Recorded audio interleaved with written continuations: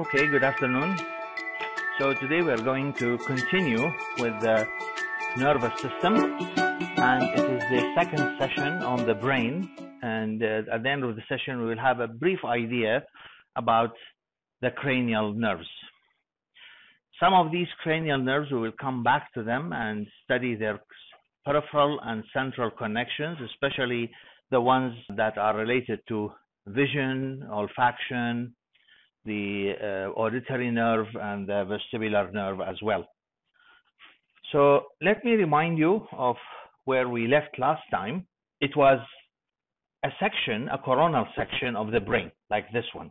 And we mentioned that on the surface of the brain, on the surface of the cerebrum, there's the gray matter that forms the cerebral cortex. And this cortex has different functions. And the cortex is described in different lobes of the brain. There are two hemispheres, and in between them there is a longitudinal cerebral fissure, and one of the lobes here is the frontal or the parietal lobe. I would say that this is the parietal lobe, and the other one is the temporal lobe. And if we separate these lobes from each other on the lateral side, there is a horizontal sulcus, and you can see the hidden parts of the brain, of the cerebral cortex, which is called the insula. Okay? Now, inside the gray matter, there is white matter. So all of this is white matter.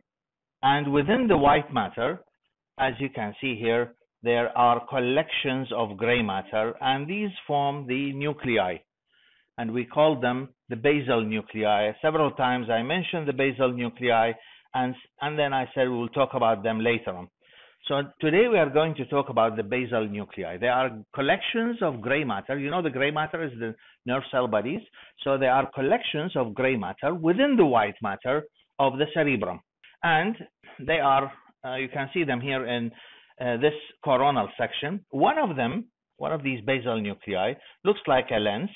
So it is called the lentiform nucleus. If we go into details of this lens, we will see that it is in two portions. The portion that is more medial, and that is probably clearer on your computer's screen rather than this screen, and it is a little bit paler than the lateral portion.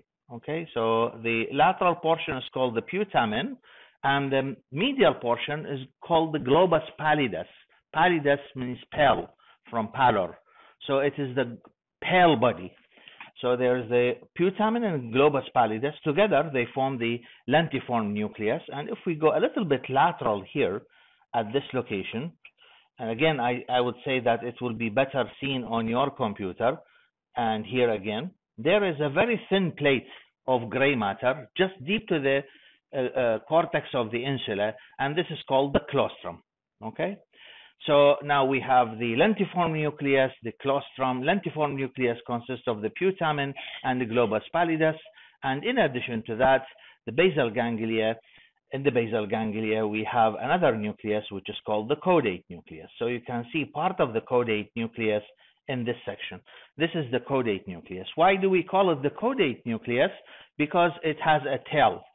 So in 3 dimensions, that will be the caudate nucleus, the blue one here. That will be the caudate nucleus. It has a head, which is very prominent. That's the site of the asterisk. It has a head, and the head projects into the lateral ventricle of the brain. This is the region of the lateral ventricle of the brain. Again, I'm going to talk about the ventricular system. If you go back to the section, that is the lateral ventricle of the brain. It's a space inside the brain. And you can see how the caudate nucleus, or this part of the caudate nucleus, is projecting into the lateral ventricle of the brain.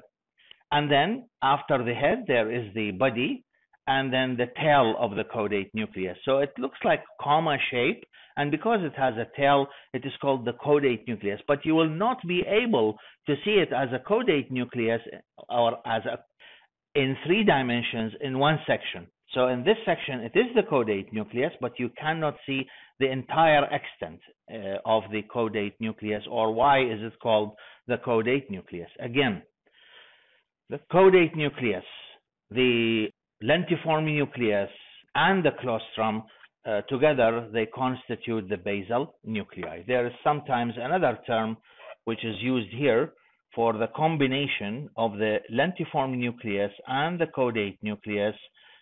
They call it the corpus striatum.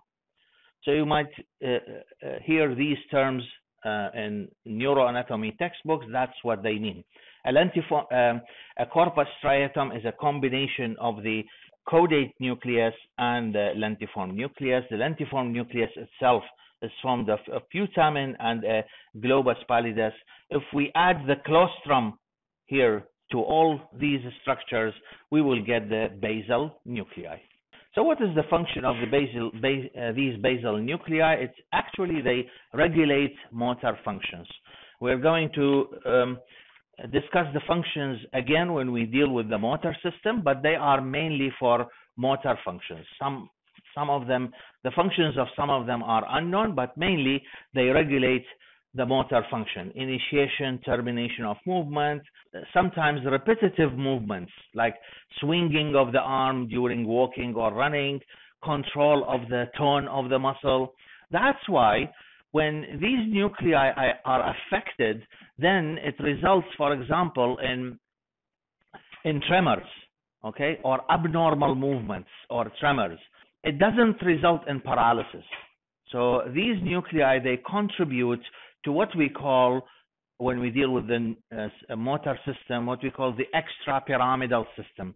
The pyramidal system, the fibers that pass through the pyramid of the medulla oblongata, these are the corticospinal fibers that are directly related to the motor function of muscle. If these fibers, if this pathway is affected, this results in paralysis. But around this pathway, an indirect pathway is present, which is called the extrapyramidal pathway, and it is partly governed or controlled by these basal nuclei. Remember that these basal nuclei were mentioned last time when we dealt with the substantia nigra, and we said that the cells of the substantia nigra, they send their axons to the basal nuclei. And when the substantia nigra is destroyed, this will result in Parkinson's disease, okay? So because impulses from substantia nigra will be deficient in the region of the basal nuclei. If you have attended the Body Worlds exhibition last year here in Halifax, you would have noticed that in the last section, the Gunther von Hagens, who is silhouette figure is shown here, he has Parkinson's disease now. And he showed his picture, that is the silhouette of his profile, superimposed on a skull X-ray, or a lateral skull X-ray, and showing here, as you can see, that there are electrodes implanted into his brain, and there are always electrical impulses through these electrodes. Actually, these electrical impulses are connected to the basal ganglia, to his basal ganglia, in order trying to compensate for the loss of impulses coming from the substantia nigra.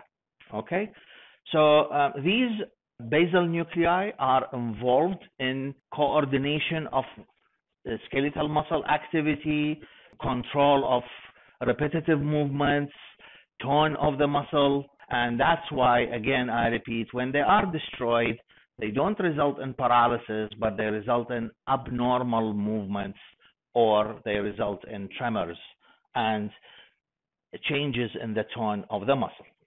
So far about the basal nuclei. Now, the second topic of today, which was also mentioned, probably touched last time, was the limbic system. And this limbic system is a collection of nuclei, cortical areas, white matter in the brain. Together, they constitute the limbic system. Limbus means like a rim. So it is like a rim around the brain, something like that. That's why it's called the limbic system. And as I said, it includes cortical areas, subcortical areas, white matter, and nuclei as well. The main functions, there are many functions attributed to this system. One of them is that it's the emotional brain, plays part in emotions, including like pleasure, pain, anger, affection. There is one of the nuclei here, which is called the amygdaloid nucleus. I'm not sure if you have heard of it before. If you have any psychology course, maybe they mentioned it. It's mainly involved in affection, this amygdaloid nucleus. And the other part is that some of the other areas are related to olfaction. Remember, I mentioned that olfaction is the only type of sensation that does not relate to the thalamus. All other types of sensation, they have to relate in the thalamus. The thalamus is the hub of all sensations except olfaction.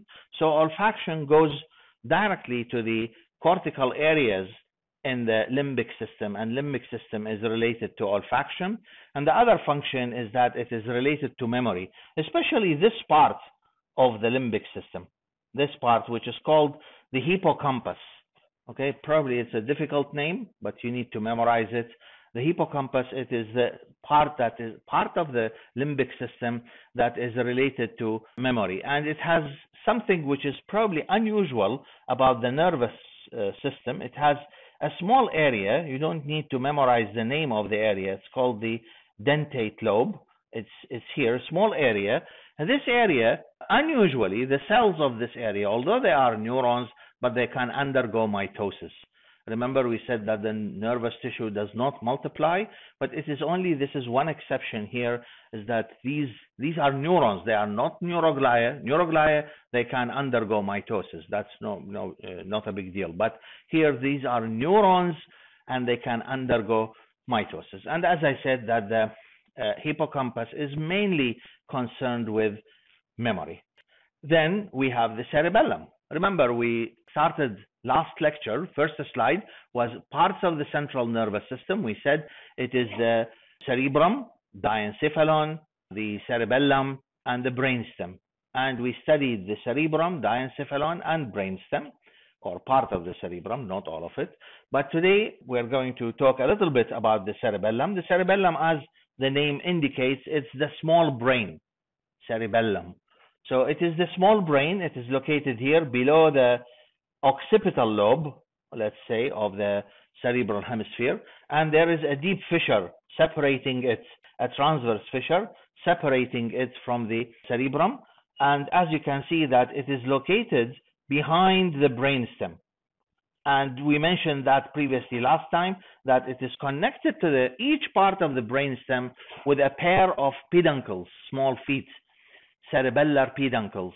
So we have the superior cerebellar peduncle connecting it with the midbrain, middle cerebellar peduncle connecting it with the pons, and the inferior cerebellar peduncle connecting it with the medulla oblongata. Also, you will notice that it has like a highly folded cortex, again, to increase the surface area of the cortex. So the gray matter is located outside, as you can see here in this diagram. The gray matter is outside, and it looks like a tree. The white matter inside it looks like the branching of a tree. And this is a mid-sagittal section, and that's why this pattern of white matter distribution in a section of the cerebellum, they call it the arbor vitae. Means arbor means tree, arbre, and vitae means life. So the tree of life. Because it looks like tree, they use this term arbor vitae to describe the distribution of the white matter inside the cerebellum. And here we don't use the term gyrus. In the brain, remember, in the cerebrum, we use the term gyrus and sulcus.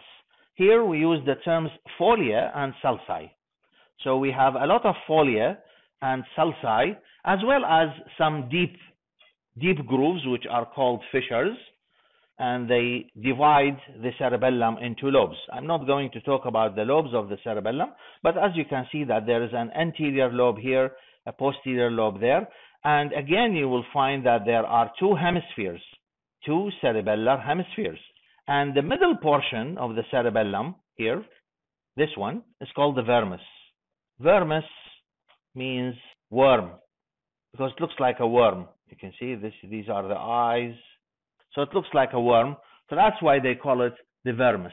It's the middle part of the cerebellum. between the two cerebellar hemispheres. So we have folia and sulci instead of gyri and sulci. But we still have fissures, we still have hemispheres. And the cerebellar peduncles. The inferior cerebellar peduncles that connect the medulla to the pons, they carry information from the rest of the body from proprioceptors. Remember I mentioned that there are proprioceptors in muscles, in tendons, in ligaments. There are in joint capsules. There are proprioceptors. They sense the position and the location in space.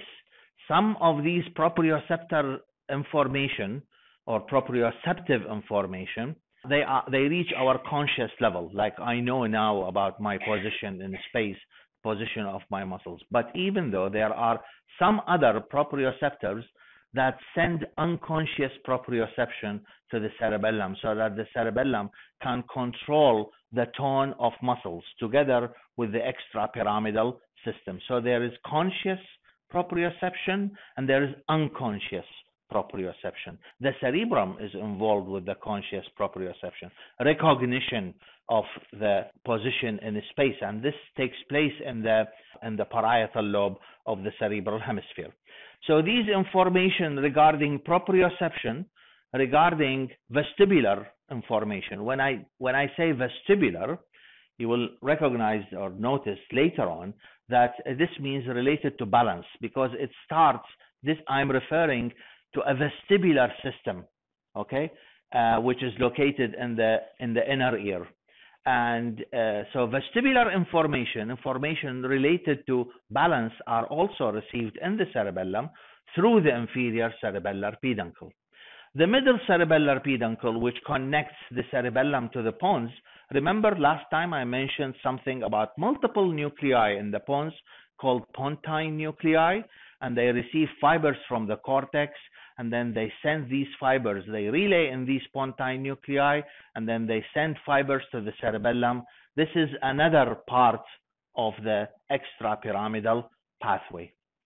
The superior cerebellar peduncle mainly contains fibers arising from the cerebellum, and they are connected to the thalamus, to other parts of to the brainstem, to other parts of the body. Okay, but it is mainly the superior cerebellar peduncle. It is mainly efferents from the carries motor impulses from the cerebellum, the output of the cerebellum, to the midbrain and the thalamus. What is the function of the cerebellum?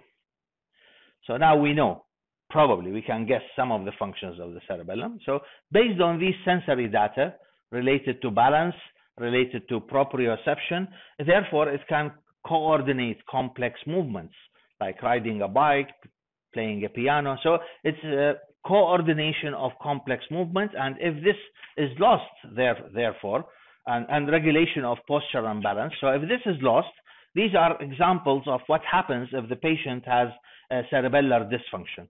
There will be incoordination of muscular activity. This is called ataxia. You can watch the video here. It's less than 1 minute video, and we'll show you this patient who has a cerebellar problem, and you will find that she can barely follow and touch a pen. That is, the examiner is asking her to touch the tip of her finger and then touch the pen, and so she is aiming, and then she can touch the tip of her finger, but it will be difficult for her to go directly and touch the pen. It might be easy for you to do that now, but for her it will be like that. Okay, so there is loss of incoordination. There is incoordination, loss of coordination, and this is called ataxia. Proprioceptive impulses are not good, are damaged, not received well, so this results in tremor and hypotonia. And of course, equilibrium information are also not perceived well, and this will result in vertigo. These are the main signs and symptoms of a cerebellar dysfunction, and I'm mentioning them to you in order to understand the functions of the cerebellum. So this is the function of the cerebellum. This is what happens if the cerebellum or its connections are damaged. Again, the long-awaited topic, cerebrospinal fluids. This is a fluid that is produced by ependymal cells in the ventricular system, about 150 ml of fluid.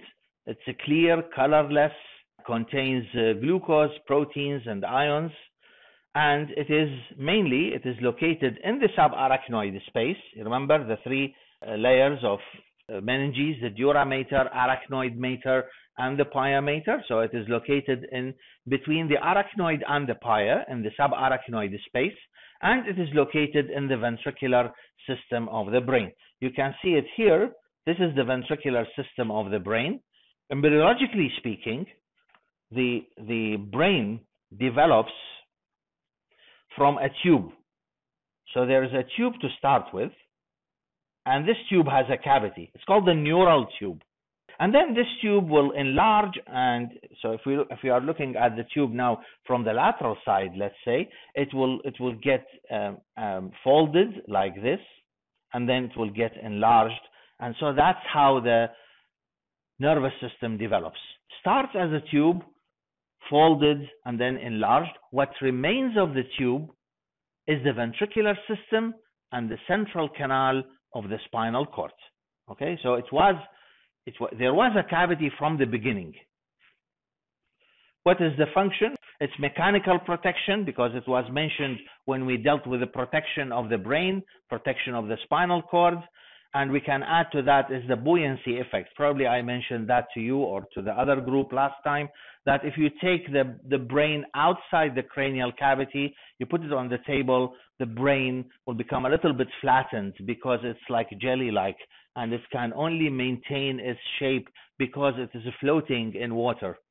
And also it acts like a cushion for any hit on the skull. So it softens the impact with the bony walls. Then it's a chemical protection, optimal ionic concentration. We will see that in a moment, that there is a barrier. We call it a blood cerebrospinal fluid barrier. So not everything in the blood will be transmitted into the cerebrospinal fluid. There is some sort of selection here. So it acts as a chemical protection. And we mentioned previously in the first lecture that this nervous system is so delicate that it requires a very controlled extracellular environment. And then this fluid is circulating. It is not stagnant. We will see that it circulates like 20 milliliters every hour is circulating. So the entire fluid, if the fluid is 150 ml, let's say, or 80 to 150, like within 7 hours, it's going to be replaced totally. So it is replacing itself, let's say, 3 times a day. So it is circulating. So the nutrients and waste products will circulate and go back to that are produced in the central nervous system. They will go back to the blood, because the CSF is produced by the blood and returns back to the blood.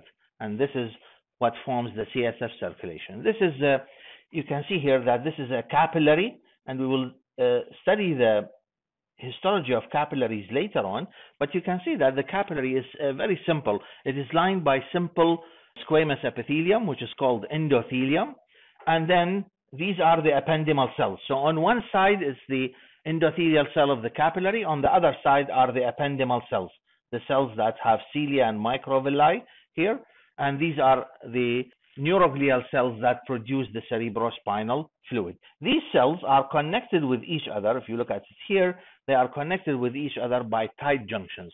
And it is these tight junctions that will constitute what we call the blood CSF barrier. So not everything that is present in the blood can pass to the CSF. Sometimes it acts like a protection against harmful substances, like toxins or something like that. The barrier is formed mainly by the tight junctions between the ependymal cells. And it is the ependymal cells that are going to secrete the CSF.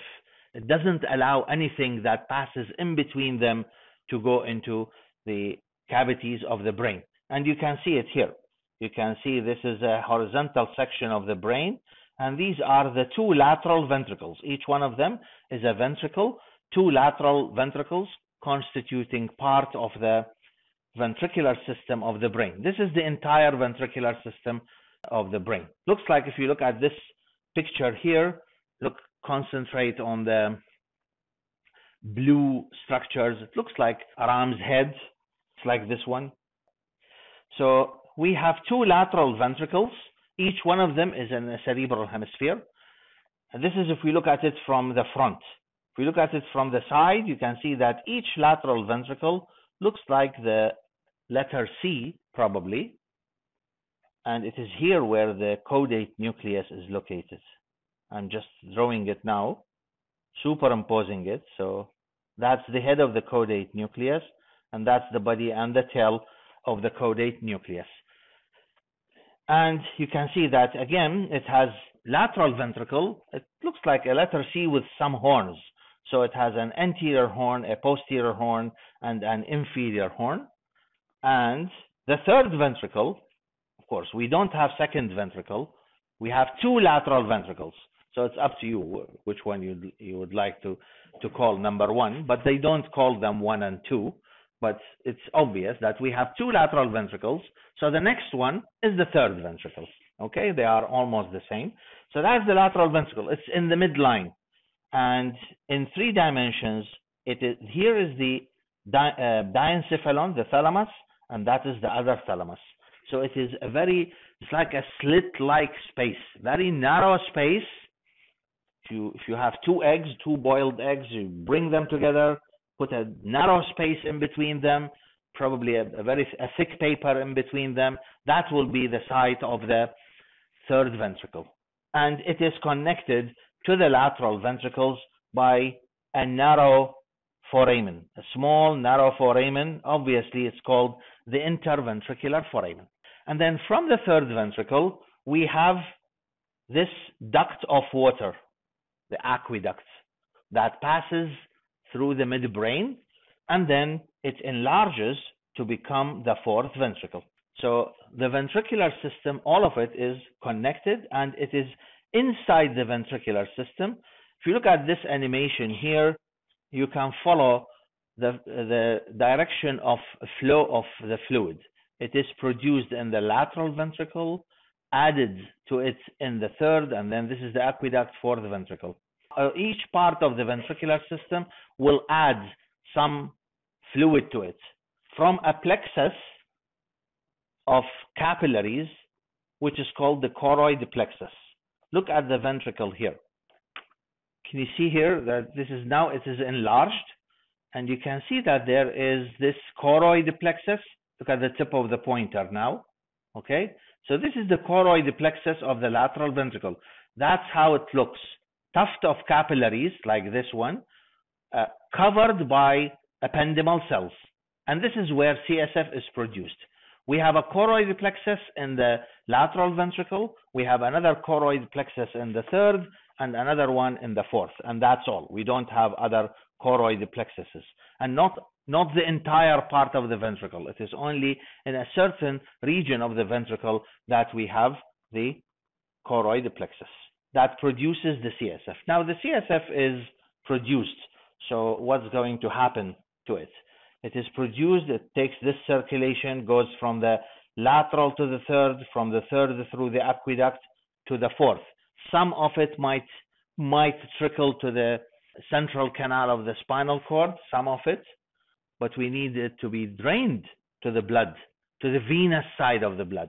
Because it arises from the arterial side, it should be drained to the venous side. And here we have the venous sinuses, which are present in between the two layers of dura mater of the cerebrum. Last time I mentioned that the dura mater in the cerebrum, unlike that of the spinal cord, has two layers.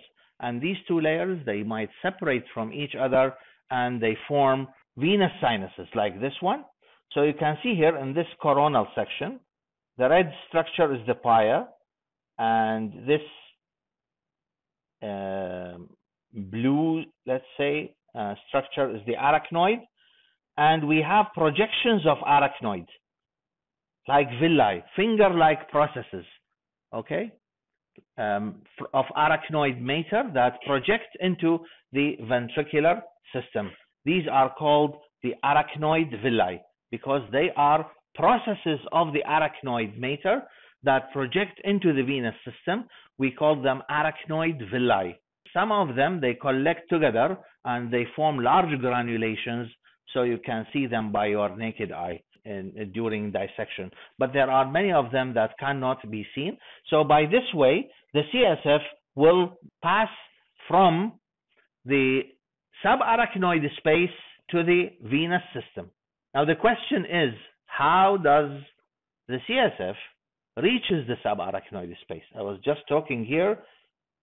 I ended my story at this location. I said from lateral ventricle, interventricular foramen, third ventricle, cerebral aqueduct, fourth ventricle. And then I said that it goes to the subarachnoid space. How does it go to the subarachnoid space? From inside the brain to the subarachnoid space. So there are openings, small tiny openings. One of them is located in the midline at this location. Two of them are located on the lateral side. Now these openings, they have names. I'm not going to ask you to memorize these names, but these are three openings, one in the middle, two on the lateral side. They connect the ventricular system with the subarachnoid space. That's how the continuity takes place between the ventricular system and the subarachnoid space. You can see this is a summary of the CSF circulation from lateral ventricle to the third ventricle to the fourth ventricle, and then you can see here through the lateral and median apertures. And then they go to the subarachnoid space, then the arachnoid villi, which project into the venous blood. That's how the CSF is circulated. If there is a problem here, there is an obstruction in this system, then CSF will not be drained. It will only collect inside the brain, and this results in a condition which usually it is congenital. We call it hydrocephalus. A lot of water inside the brain. In the Middle Ages, they used to treat that by making an incision here in the soft area. Remember the anterior fontanelle, and the water gushes out like a fountain. That's why they called it fontanelle. Probably I mentioned that earlier. This is to show you the blood supply of the brain. We are going to come back to the blood supply of the brain when we study the cardiovascular system, but just to let you know that there are two systems supplying the blood to the brain. The brain requires a lot of blood supply. It needs a lot of oxygen, consumes like 20% of the oxygen of the body. So there is one system called through the internal carotid artery, and the other system is the vertebral artery. The vertebral artery, as you can see, the arteries, they pass into the skull through the foramen magnum. This is another structure that passes through foramen magnum. And the internal carotid artery passes into the skull through the carotid canal, and inside the skull they anastomose with each other into they form a circle. We call it the arterial circle of Willis. So anastomosis, when two vessels they come and face each other mouth to mouth, stoma anastomosis, and this will provide an alternative circulation. If one of them is narrow, then the other one might compensate. So these anastomoses are important, but the problem here, as you can see here in this section of the brain, coronal section, that the branches that go inside the brain, they are end arteries. They do not anastomose. So if they are blocked, there's a clot, if there is narrowing, if there is bleeding here, this will result in what we call a cerebrovascular accident, CVA. Okay? It can be, as you can see here, it might be a narrowing, it might be a thrombus, a clot, blood clot coming from somewhere else and blocking them, or it might be a bleeding. This is to show you the blood-brain barrier. Actually, we mentioned about the blood-brain barrier before. It is the barrier between the capillaries of the blood. You can see the capillary here is lined by endothelial cells, and these endothelial cells, they have tight junctions in between them. This is the essence of the blood-brain barrier. This is the main structure that forms the blood-brain barrier. The tight junctions between the endothelial capillaries. What helps in this blood-brain barrier are these foot processes of the astrocytes. Remember the astrocytes, the star-shaped neuroglial cells that contribute to the formation of the blood-brain barrier. And the other contributor to the blood-brain barrier is the basement membrane. Remember when we dealt with the epithelial tissue, we said that the epithelial tissue sits on or stands on a basement membrane. So that is the basement membrane, partly produced by the connective tissue, partly produced by the epithelium. It is the basement membrane. The type of the basement membrane here, we call it continuous basement membrane, because in some other capillaries, as we will study that later on, the basement membrane has openings, that has defects in it. So it's called fenestrated. Fenestra means window, like fenêtre in French. So this one is non-fenestrated. It is continuous. That's why it also contributes to the formation of the blood-brain barrier. The cranial nerves, as the name indicates, they are connected to the brain and they arise from the cranium. So that's why they are called cranial nerve, as opposed to spinal nerves. And we have 12 pairs of cranial nerves. 12 pairs of cranial nerves. We can either use numbers, and in this case, we have to use the Roman numerals. So we refer to them as CN, for example, VI, which means the sixth cranial nerve. Or we can name them, like the sixth cranial nerve is called the abducent nerve. So the first cranial nerve is the olfactory nerve. And again, we are going to study it in much detail later on. And then the second one is the optic nerve, and this is responsible for the vision, as we will see that it is responsible for vision, and it relays in the thalamus, and then the fibers will terminate in which part of the cerebral cortex?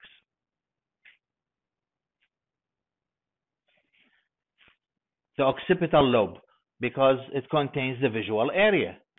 And then we have number 3, which is called oculomotor, trochlear, and abducens nerve.